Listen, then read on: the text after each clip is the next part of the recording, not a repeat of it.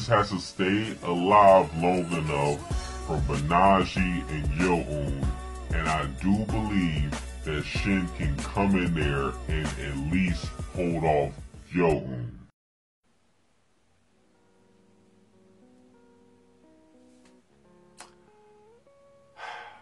Satsuki the Savage here, and today I'm going to be reviewing Kingdom, chapter 559. First things first, to the people who guessed that Akakin was going to swoop in and save Akko, and believe me, there were people who said this.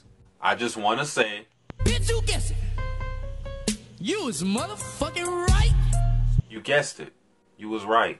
But even with people guessing that, I don't think anybody predicted exactly how this chapter was going to go down. Because now you have Ohan who's on the way to protect Akko. Which was pretty much the exact opposite of what I said was going to happen. Because I thought that Shin was going to end up killing Gakue and in turn go to the aid of Akko. But instead you have Ohan. After hearing the news, he decided, he put his pride aside, which surprised me.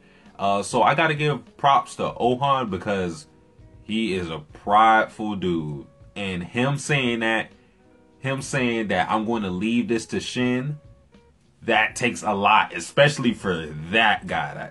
It takes a lot for him to say that. And he decides that he has to go to the aid of Akko. And not only because Akko is a commodity as a general, of course, him knowing Ozen's tactics to a T, things like that. It's because his death, the enemy parading his head around the battlefield would greatly deplete the morale of their army. Pretty much the only thing that I got right was that Akko was going to hold his own, at least for a little while. I didn't think that anybody was going to save him from the initial glaive swing of both Yo-Un and Banaji.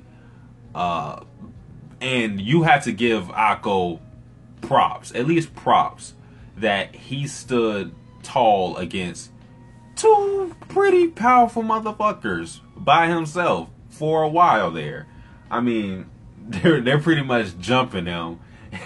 And one of Akko's best is like, yo, this ain't honorable, bruh. Y'all straight up just jumping this nigga. Like, give him the ones. It's like, come on, man, give him the ones. And then, I don't know whose arm. It was probably Banaji's. The guy was probably a part of Banaji's army. He was like, bruh, what the fuck you mean, what's up with the ones? Nah, this is a battlefield, bruh. Y'all the ones who fucked up. So we taking advantage of y'all. It's like, it's whatever. And I want to get this issue out the way. And I'm not saying this because I've seen anybody say it. But if somebody has a problem with Akko being able to defend himself against these two monsters, I gotta advise you that Akko is the right-hand man of General Ozen. Kyokai is a lieutenant to Shin. For some time, Ozen and fucking Kanki were under Mogu. To was the right-hand man of Oki. Even Yo-Un, he was the right-hand man of Renshojo. So I want to say again, I haven't heard anybody have a problem with it, but if anybody does have a problem with Akko standing tall against those two motherfuckers, just look at the past history of people who have been second in command to others. And I just advise you to think like, it's not like crazy to think that Akko stood his own against those two guys. And it's not like he was beating them or anything. He was just merely staying alive. And you have to give huge props to this nigga Akakin, because this dude is crazy. He came in with a throwing knives, hit Gyo-Un, swooped in, and just saved Akko, all the while smiling. And if you didn't know, Akakin is pretty strong himself, because it was said by Kanjo, Kanjo is a 1,000-man commander under Ohan currently. He said himself that Akakin was wasted potential, and not because of his talent or anything, it's because his personality.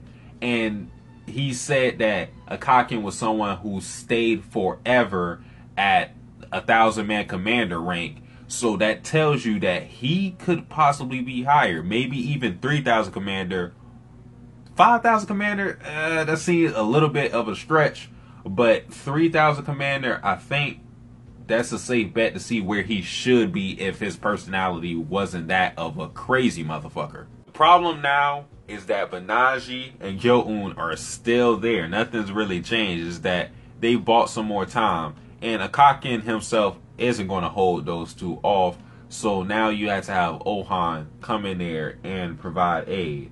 And honestly, the best I can see, if it's just Ohan, and the Akakin, the best I can see is Akko escaping. That's it. They aren't going to beat these guys by any stretch of the imagination.